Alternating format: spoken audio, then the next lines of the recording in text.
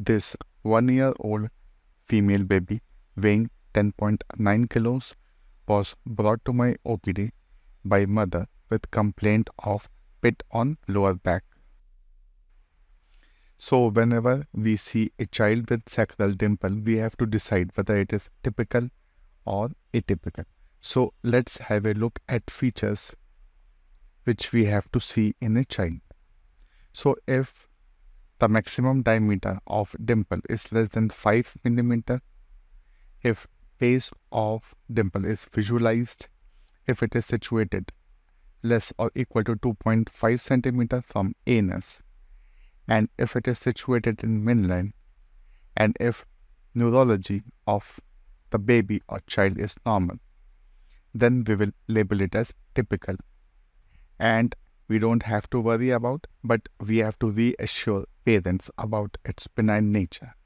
If these features are not present, as you can see here, where size of sacral dimple is more than 5 mm, where base of dimple is not visualized, where it is situated more than 2.5 cm from anus, where it is not in midline, and where other cutaneous markers present, then we will label it as atypical.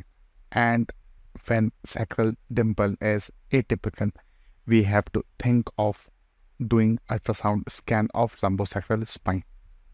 And if it comes out to be normal, we will consider neurosurgical referral.